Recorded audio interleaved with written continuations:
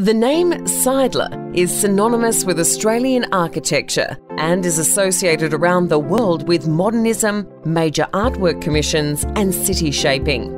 For almost 6 decades, Harry and Penelope Seidler worked together to design some of our nation's most successful residential, commercial and public buildings, and in doing so evolved our modern architectural identity, reinvented the centres of our cities and reimagined how Australians live and work.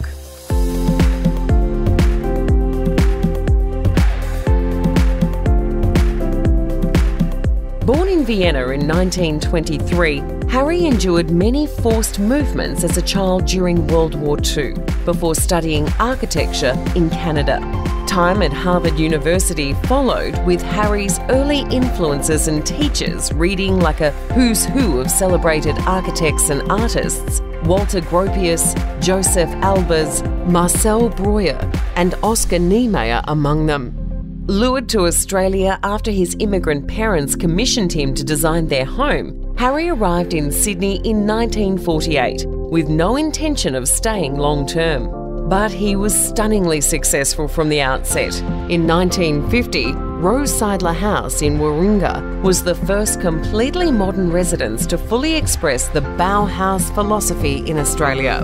Harry's innovative approach to domestic design responded to our informal lifestyles and desire for open, light-filled living. Rose Seidler House offered a radical rethink of housing, winning the Solomon Award of 1951 and attracting an enthusiastic clientele. People were very interested in what he brought to Australia, the idea of modernism, straight from the Bauhaus, something completely unprecedented in terms of normal architectural practice in Australia. Harry fundamentally changed everyone's thinking about how far you could push modern architecture, and he brought an international style to Australia. Penelope was 18 and studying liberal arts at the University of Sydney when she met the celebrated architect in 1957. They married a year later. Determined to immerse herself in Harry's world on an equal footing, Penelope switched to architecture, graduating in 1964. She joined Seidler and Associates that year as architect and later became a chartered accountant so that she could manage the practice finances. Artist Frank Stella once observed that Harry and Penelope functioned like synchronised swimmers, working collaboratively and harmoniously on each project. The family home, designed by the pair, Harry and Penelope Seidler House in Killara, won the Royal Australian Institute of Architects Wilkinson Award in 1967. The couple found the rugged, sloped site in the bush, which Penelope later called an architect's block, and the Seidlers brought their vision to life. Attuned to its climate, the house demonstrated how concrete could be used skillfully to create a desirable home. As a house in the 60s, in many respects it captured a shift away from the overlit houses of the 1950s to something warmer, more intimate, more friendly.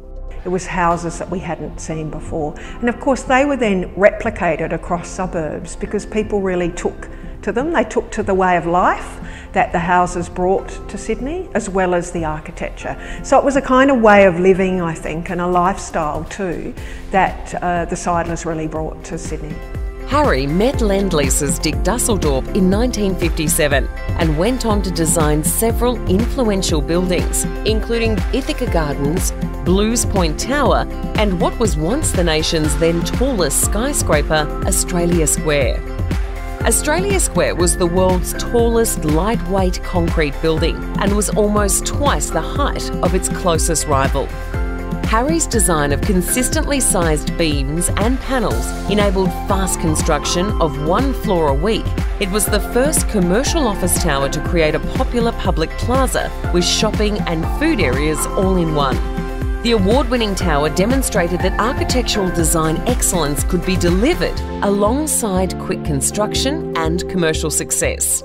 And boasting 100% occupancy to this day, Australia Square remains admired and relevant more than half a century after its construction. 2 decades later, Seidler's design for Riverside Centre led pedestrians to the water's edge for the first time, reorienting Brisbane towards its river.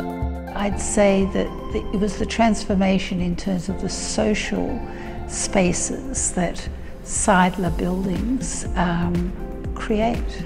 Here, for example, that connectivity between the city streets seamlessly with the river's edge is just one example of how he has designed public spaces for the benefit of everyone in the community. Harry was fundamentally an internationalist, so he was never trying to do an Australian typology.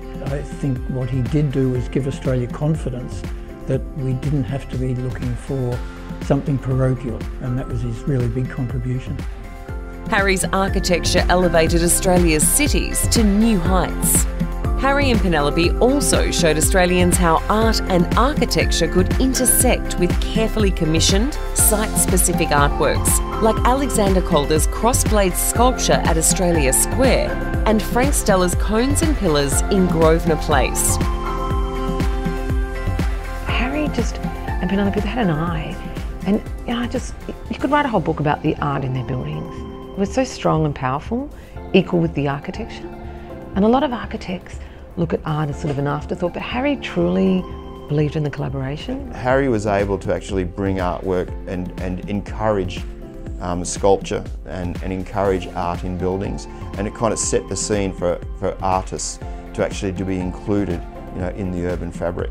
Harry's 1990s award-winning Horizon Tower in Sydney was the first to demonstrate that Australian apartments could cater to high-end living.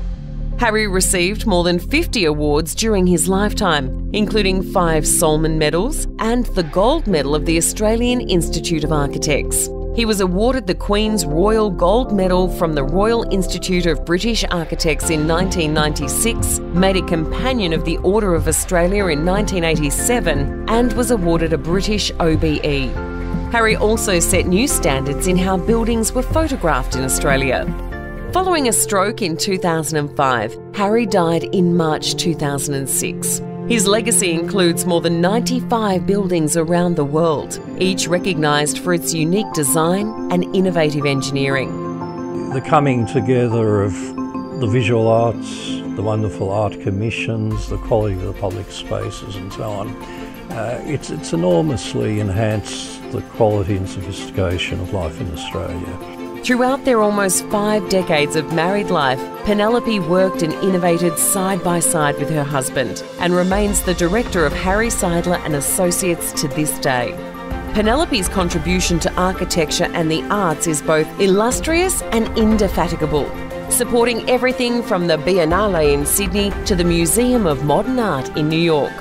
In 2008, Penelope was made a member of the Order of Australia for her work in the visual arts and architecture, and in 2011 was presented with the Chevalier of the Légion d'Honneur, France's highest decoration.